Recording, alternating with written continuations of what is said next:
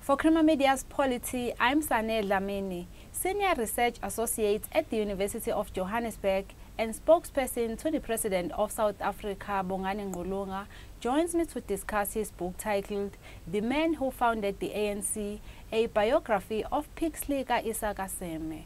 Welcome, Mr. Ngqulunga. Thank you for inviting me. Okay. For those who might not know the man we are talking about today, who is Pixley ka Isaka Seme? Wow, I mean, that's an extraordinary question because he did so many things in his life. But he was born at Inanda Mission, just outside Durban. He had 10 siblings, so it was a huge family. And at a young age, went to the United States to do high school. Actually, he was only 14 years old in 1898 when he sailed to the United States. Of course, I mean, he was lucky in a sense because John Langalibalele Dube, his homeboy, was already in the United States studying theology at New York. And so he founded the ANC. That's what he has become known for. That at just 30 years old, I mean, he founded the ANC. An extraordinary human being. When he died in 1951, they said he was the greatest African in the first 50 years, if not the century as a whole. I mean, that just tells you how big the man was. There have been books written about the man already. What makes your book unique? Well, there are actually two books that have been written about him before my book. The first one was written by Tim Cousin and Richard Reeve. I mean, it focused on his time as a high school student. It was just only that. I mean, they found a few letters that he exchanged with some of his teachers as a student. So quite very thin.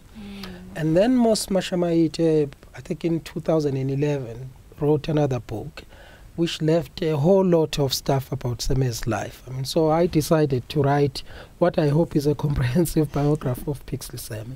It reveals some information that has never been known about Pixley Seme.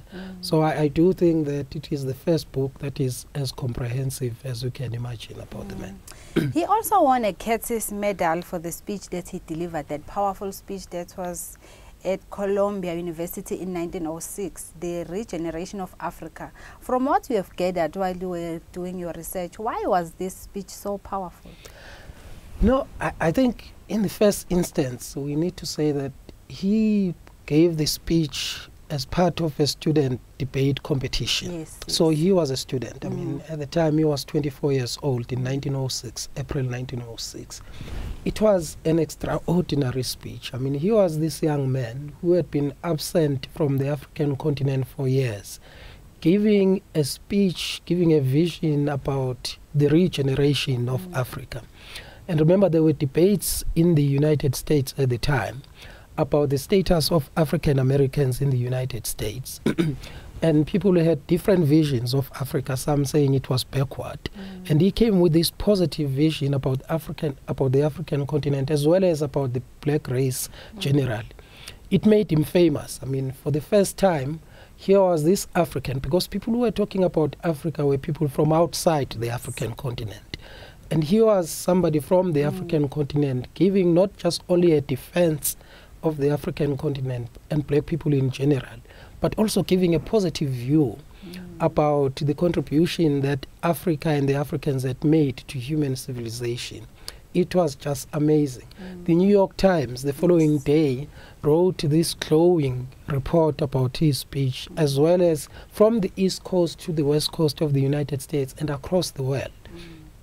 Everybody was talking about this young man who had given this amazing speech, and it still inspires generations of African nationalists in the African diaspora even today, 100 years after the speech was given.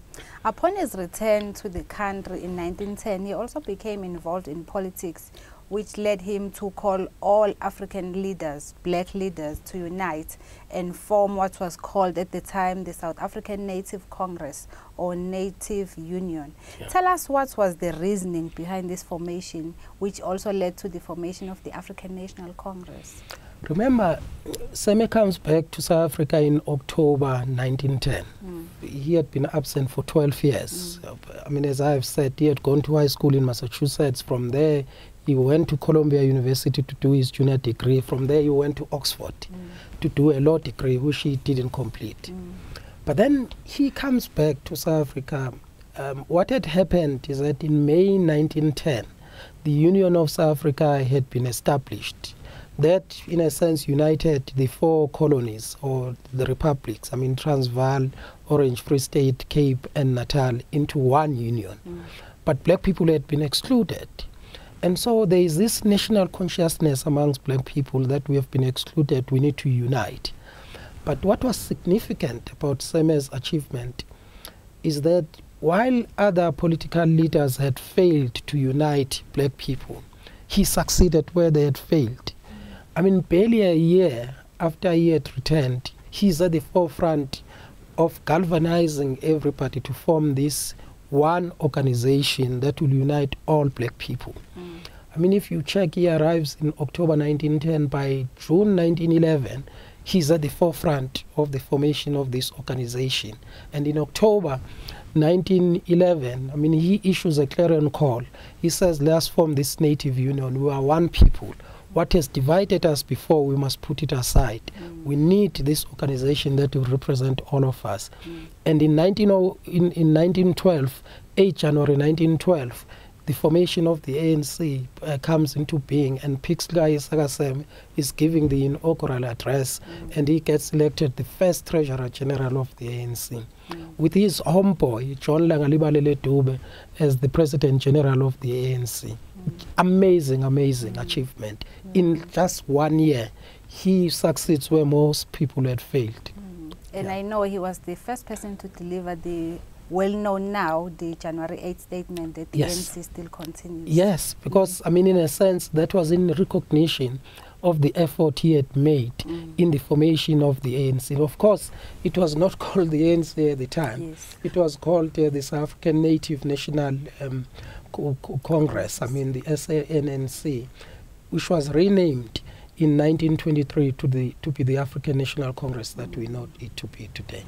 So based on the research again that you've done, what were his beliefs, and do you think that the current political leaders in the ruling party can learn anything from his? Yes, in the first instance, he believed in national unity, especially that black people had to set aside their narrow interests and agendas and unite everybody. That was Seme's vision. But he also did many things. I mean, he formed a national newspaper for the first time in 1912. Also in 1912, he formed a company, the Native Farmers Association.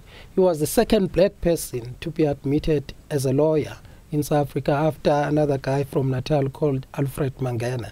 So Seme did many things. I mean, he achieved many things that I think most people in their lifetimes will never achieve. He did it in 1 year. And so I think perhaps more than anything, his main message and belief was in the unity of black people as a whole. And I think that the current leaders, not only of the ANC, but I think the leaders generally in our society can learn a lot from that message and his mission. When he became President General of the ANC in the 1930s, he brought it to its knees through sheer ineptitude and an authoritarian style of leadership.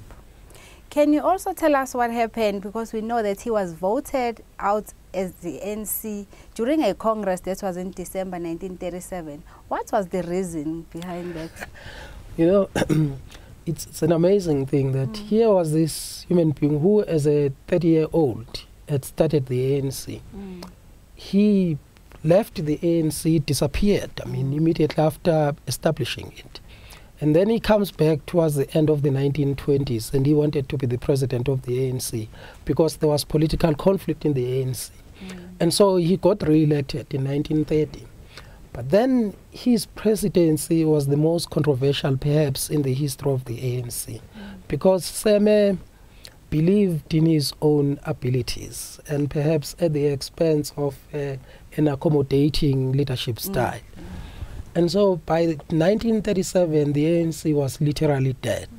He was authoritarian, he was a dictator, he didn't accommodate other people's views. He was the only ANC president, at least so far, who, when he got defeated, delegates stood up and sang Nkosi Sikelel' Africa. They were relieved, I mean, that he had been defeated. And of course, I mean, I was telling somebody that he did something unprecedented. After the election results had been announced, he stood up and said he was withdrawing from the contest when he had been defeated. And of course, delegates said, but how can you, after the results have been announced, how can you withdraw? I mean, but he was not a good leader.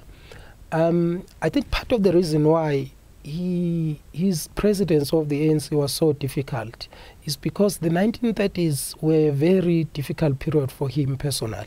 He had been struck off the roll of Athens in 1932, in September 1932. He was in great financial difficulty, so much so that he lost literally everything that he had. He had to depend on other people to support his family. And so you could say perhaps that he focused more on dealing with his personal life at the expense of leading the ANC, and as a result the ANC got into serious trouble. Can you also tell us, because there was this shocking revelation, at least from my side, that his tombstone was erected by the Inkatha Freedom Party? Yes, that is true. His tombstone was erected by what was called Inkatha Yenkululeko Yesizwe at the time. I think there are two reasons for that. I mean, the first is that he was a relative of the leader of the what is called the Inkatha Freedom Party today, Prince Mangosuthu Buthelezi. Seme's wife, second wife, was Princess Phikisile Kadinozulu, who was a half-sister of Buthelezi's mother, Princess Magoko. They were sisters. And so at some point when Seme, in the late 1930s, early 1940s, when he lived in Nongoma, Buthelezi was also there. And so, I mean, in a sense, it was a family relationship that made that possible. But there is another reason. When Seme died, he was not highly regarded in the ANC. I think in a sense, the ANC distanced itself from him. He was not really spoken about as one of the great leaders. And so I think the IFP saw that as an opportunity to claim him. And remember, the IFP erected his tombstone in the 1980s when there was a conflict between the UDF and the IFP at the time. And so Buthelezi was claiming a legacy of the ANC as part. I mean, he would make an argument that the IFP was the continuation of the ANC of Pixley, Seme, of John Dube, of Luthuli. And so by erecting the tombstone, in a sense, he was laying a marker that this is my legacy. We are continuing what Seme had started. Okay.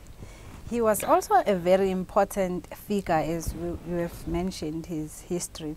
How do you think South Africa could better remember him now? Wow. I think, as I have said, perhaps more than anything, Seme, I mean, it's surprising in a sense that he had become a forgotten figure, given what he achieved. I mean, just if you think about the organization that he formed as a 30-year-old, the African National Congress, that it has lived for more than 100 years. Just that alone, I think, should make us to respect him for the achievement. But he was more than a political leader. He was a leader of society. I've mentioned some of his achievements. I mean, being the second black person to be admitted as a lawyer. So really, he was a pioneer even in the legal profession. But he was also a businessman. He formed many companies. I mean, there is a place in Mpumalanga called Dagagral. He bought farms there from white people to circle black people. And the generations of black people who bought the land there through him are still there. That on its own, I think, is an extraordinary achievement. I think for all his flaws, he should be remembered really as one of the greatest leaders that we have ever had as Africans. And I think the unity that you see amongst black people in particular in South Africa is one of his greatest legacies. Have you received any response or criticism from people who have read the book? Mostly it's been positive responses. I mean, people have been surprised by the amount of research that went into this book and how well written the book is. I'm glad about that. But look, I mean, I'm sure there will be one or two mistakes. I do not know. I will expect criticisms. Of course, the reason why I wrote the book was for us to discuss this historical figure and perhaps to bring him back to public imagination and to think about the progress that we have made as South Africans. I mean, just imagine, in January 1912, South Africa was a completely different country from what it is today. And it is through the efforts of people like Pixley, Isaka Seme, that we are where we are today. So the responses have been largely positive.